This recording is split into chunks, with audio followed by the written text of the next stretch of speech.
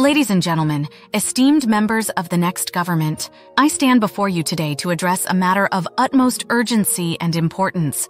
For far too long, disabled individuals in our society have been subjected to the harsh consequences of austerity measures that disproportionately affect their access to essential social care. Since the coalition between the Liberal Democrats and the Conservative Party under Nick Clegg and David Cameron, disabled people have been burdened with the unjust requirement to pay towards their care.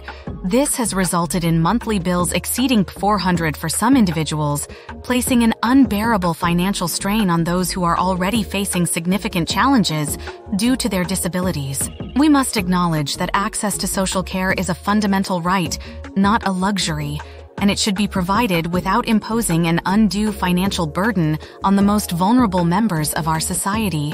By removing the requirement for disabled people to pay towards their care, we can begin to restore dignity and respect to those who have been marginalized for far too long. The United Nations has declared that the 2016 austerity agenda under David Cameron was a breach of human rights for disabled people.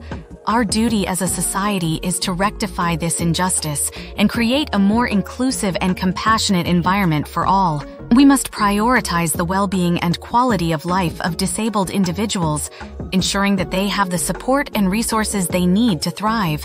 By removing the financial burden of paying for their care, we can empower disabled people to live their lives with dignity and independence.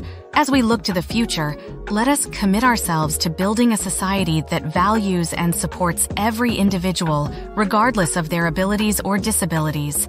Let us work together to create a brighter, more equitable future for all. I implore you, esteemed members of the next government, to take immediate action to remove the austerity on disabled people having to pay towards their care.